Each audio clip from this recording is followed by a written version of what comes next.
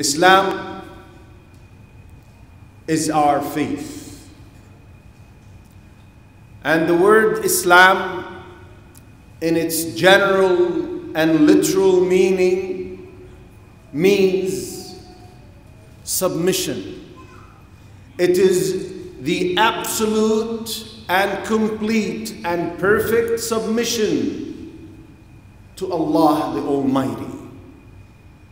And in its precise technical meaning, it refers to the last or final divine revelations sent down on Muhammad sallallahu alaihi wasallam. And in its general meaning, it was addressed in the Quran, and in its specific meaning, it was also mentioned in the Quran. Allah Azza wa Jal says regarding that general meaning, وَمَنْ أَحْسَنُ دِينًا مِمَّنْ أَسْلَمَ وَجْهَهُ إِلَى اللَّهِ وَهُوَ مُحْسِنٌ. Who is better in religion than the one who submits? See, the root of Islam, or Islam, comes from the root word aslama. Who is better in religion than the one who submits himself to Allah whilst he is a doer of good? The prophets and messengers of Allah Azza wa Jal were pioneers, set leading examples in fulfilling submission to Allah Azza wa Jal. Ibrahim alayhi salatu wassalam reached the age of 80 and had no children. Yet he did not despair. He did not give up hope in Allah Azza wa Jal and continued to supplicate Allah, asking Him to grant him a child.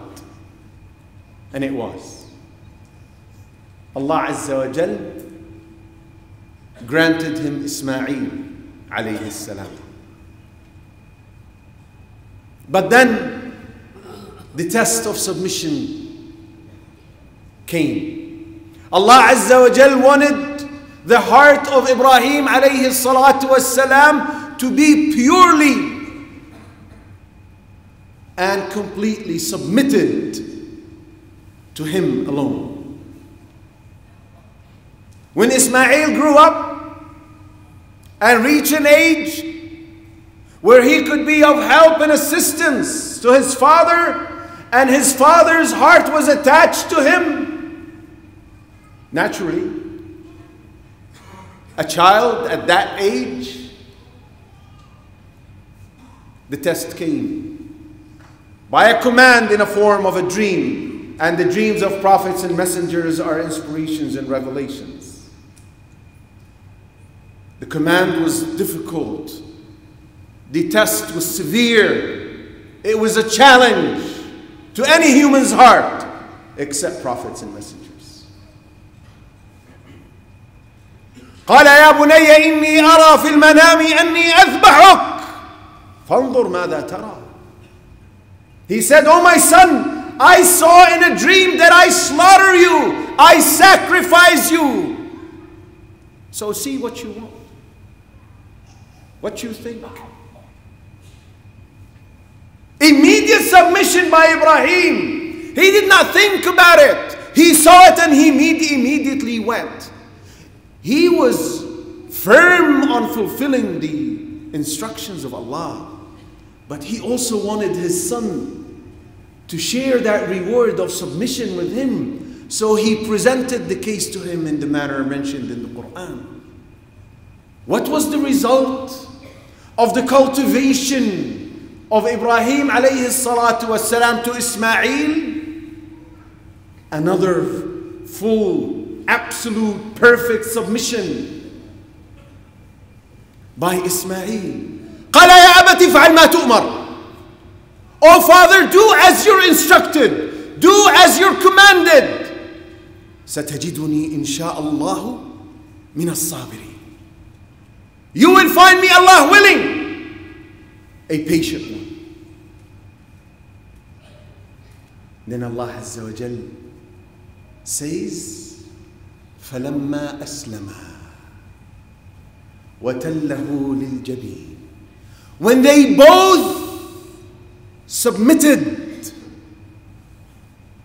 and he put him down or turned him down on his forehead, the test ended.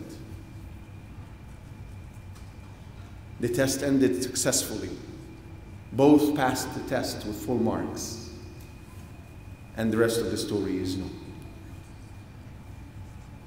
When they both submitted, and that's the point important in this story here. They both submitted. Qatada, may Allah have mercy on him, said, the first, Ibrahim, submitted by hastening to fulfill the instruction. And Ismail submitted by surrendering himself to his father, alayhi salam.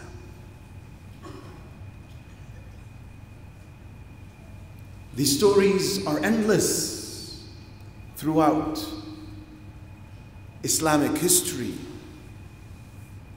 The companions were no exception in this regard. They practically fulfilled absolute submission to Allah Azza wa Jal. Some of the examples are stunning as to the extent of submission and the speed of reaction. In the book of Abu Dawood, and it was classified as authentic by Al-Albani, one Friday the Prophet ﷺ ascended the mimbar, the pulpit, to deliver the khutbah. And some of the companions were standing up. So he said, Ya ayyuhan nasu jlisu, O people, sit down. Abdullah ibn Mas'ud was still coming to the masjid from outside the masjid, had not yet entered the masjid. He heard ijlisu, he sat down in the street. Subhanallah. But the masjid did not have walls, as you know. So the Prophet ﷺ saw him. He said, Ya Abdullah ibn Mas'ud, come, O Abdullah ibn Mas'ud, enter. Meaning I was talking to these people who were standing up here. But look at how fast he responded. He submitted to the instruction of the Prophet ﷺ. Another example is that which is reported by Imam al-Bukhari. Aisha radiallahu anha tells us that when the verse of hijab was revealed, she said, Rahimallahu nisa al-ansar. May Allah have mercy on the women of al-ansar. When this verse was revealed, وَلْيَضْرِبْنَ بِخُمُورِهِنَّ عَلَى جُيُوبِهِنَّ, and they should draw their veils or head covers down to their necklines, to cover down to their necklines. She said they immediately cut off parts of their lower garment and placed it on their heads in compliance with the instruction of Allah Azza wa Jal. Look at the submission and compare it to some ladies, some Muslims in our times who know the details of the ruling of hijab and yet refuse to adhere to hijab, subjecting herself to the wrath and punishment of Allah Azza wa Jal, and her guardian, whether he is her father, husband, uncle, brother, whoever he may be, takes full share of that sin.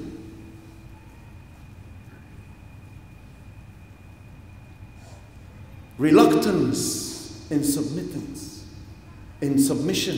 to Allah Azza wa Jal.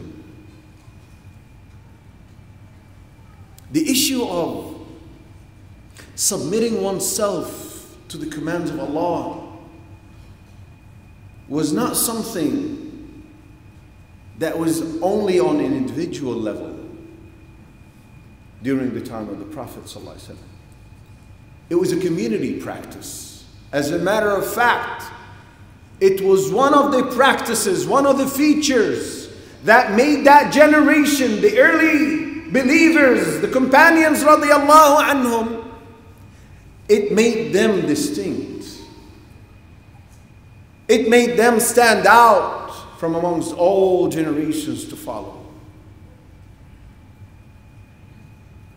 In the story of the three companions who stayed behind without any justification or reason not to partake in the battle of Tabuk, and this is reported by Muslim,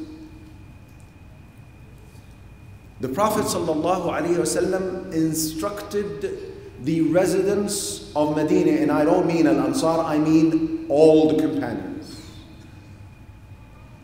to desert these three companions who were not hypocrites. See, people who stayed behind in Medina and did not participate in the Ghazwa of Tabuk were two types: the hypocrites and these three true believers from the companions. So the Prophet ﷺ instructed people to boycott these three, to desert them, not even to talk to them, including their own wives. So who adhered? Who submitted to this instruction? To this command from the Prophet ﷺ? The entire community of Al-Madinah Al-Munawwarah. To the extent that Ka'b radiallahu anhu, who is one of the three who stayed behind, said, حتى تنكرت لنا الأرض فما هي الأرض التي نعرف. Until we felt that we are in a strange land. Every single person, family, relative, friend, everyone, they greet them with salam and they would not respond. Why?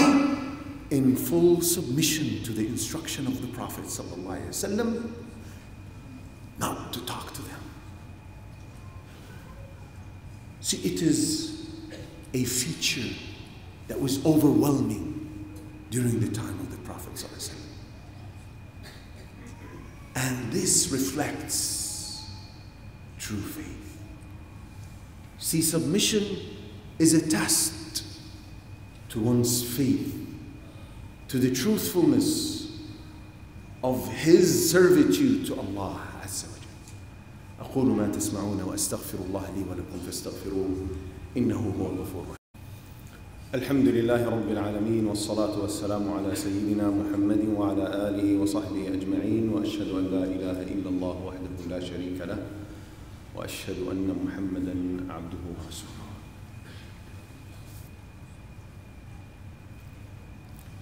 Obeying the commandments of Allah, obeying Sharia, is a manifestation that embodies true submission to Allah Azza wa Jalla. What does it mean to say La ilaha illallah Muhammadun Rasulullah, the two testimonies of faith?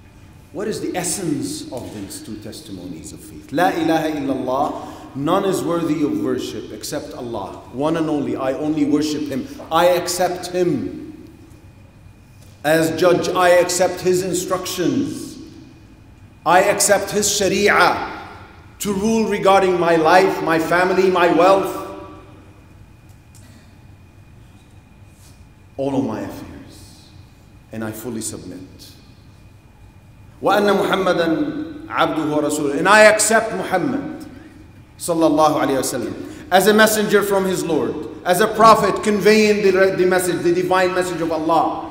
And I submit, I accept, and I submit to the instructions, and I live my life in compliance with his tradition, sallallahu alaihi wasallam. However, this is not the case with all the people. Many people throughout history refuse to submit unless things coincided with their reasoning. It had to make sense to them before they accepted and submitted. But if you look deep into Sharia, you see that there are many instructions, many commands, many acts of worship. The wisdom and reason behind them are not declared. Take, for example, a woman who receives her menses during Ramadan. She is instructed by Sharia, by Allah, to make up the days she could not fast. She is prohibited from fasting. So she is commanded to make up these days, whilst on the other hand, she's not instructed to make up the prayers. Well, she didn't pray as well. That's Sharia. That's a command from Allah. The reason behind it was not declared, so we hear and we obey. Ali ibn Abi Talib radiallahu anhu said, had the religion been based on opinion and rationale, reasoning, then when one has to wipe over his socks, he should wipe from the lower part of the foot. That's what you walk on, right? Now that's according to reason. But then he said, but I have seen the Prophet sallallahu alaihi wasallam wipe over the upper side of the foot. That's Sharia. Therefore, there is no space for utilizing the mind and reason and rationale. When the instruction comes, regardless of whether or not I understand why it makes sense or not, I must adhere and submit. Why do we pray Dhuhr 4 and Maghrib 3? Why is Fajr 2 and Asr 4? These are instructions. The famous narration in Sahih al-Imam al-Bukhari, it's a confirmed narration in the authentic book of al-Bukhari, the most authentic book of Sunnah that was accepted as an authority by all generations. He reported that the Prophet ﷺ says, if a fly was to drop or fall into your container of food or drink, don't remove it until you dip it. It falls into your container, your bowl of food or drink, dip it before you take it out. Then he gave the reason. He said, for on one of its wings there is a disease, and on the other wing there is the remedy. Some people saw this to be irrational. It didn't make sense. How can we be instructed to dip that disgusting fly into our food and drink and then eat and drink that afterwards? And they rejected the narration based on their brains and reason. But subhanallah, after they fell in their test and failed in passing it, they stumbled and fell and failed with a 0 grade in the test. Modern science came to prove this to be true. So submission is a test to one's faith. This is the essence of Islam. It is not permissible to use our mind to judge Sharia, to reject this command when it doesn't make sense, and accept this one when it makes sense. To reject and refuse to accept the command until I know why it was given or what's the wisdom behind it. This is not permissible. It is not permissible to make the brain and reason govern Sharia. Allah gave us brains to use them to understand if we can, but not all the time we will. Why? Because Allah created us with this limitation. We have boundaries we cannot go beyond. Who knows anything of the unseen? Doesn't make any sense. When talking about Jannah and Nar, where is sense in something that you don't see? When talking about devils and angels, where is sense in something you cannot see? It is submission. Ibn al-Qayyim rahmatullah alayhi said, anyone with any brain would know that what caused a lot of corruption on earth is given precedence to reason over religion. It ruined many people's faith. He said, if we cannot perceive the wisdom and reason behind it, then it is because of our shortage, our limitation, our limited ability with the wisdom of Allah Azza wa Jal. We are limited again with the wisdom of Allah Azza wa Jal. We have no right but to submit. Why? Because Allah Azza wa Jal says, وَمَا كَانَ لِمُؤْمِنٍ وَلَا مُؤْمِنَةٍ إِذَا قَضَى اللَّهُ وَرَسُولُهُ أَمْرًا أَن يَكُونَ لَهُمُ الْخِيَرَةُ مِنْ أَمْرِهِ. It is not for a believing man or a believing woman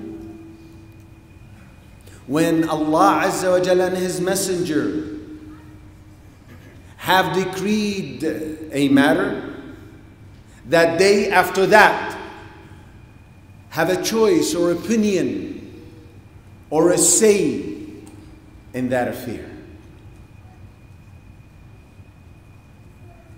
Abu Zinad rahmatullahi alayhi, one of the great tabi'een, said beautiful words regarding this matter. He said, the sunnah should not be disputed or judged based on our opinions. Because if we do so, then not a single day would pass except that people would jump from one faith to another, and one conviction to the other. He said, rather, the sunnah should be submitted to and adhered to, whether or not it is in conformity with our reason. If Islam was to be based on people's opinions, then we would have 1.7 billion Islams, because every one of us would have his own perception of what this Sharia is or what this text is. That's why the solution is to submit. Salvation is in submission. Prosperity in this life and eternal bliss in the hereafter are in full submission, are in giving precedence to Sharia and its texts over our reason and rationale. اللهم اغفر لنا وارحمنا وعافنا واعف عنا. اللهم لا تعذبنا فإنك علينا قادر، وارحمنا فإنك بنا راحم.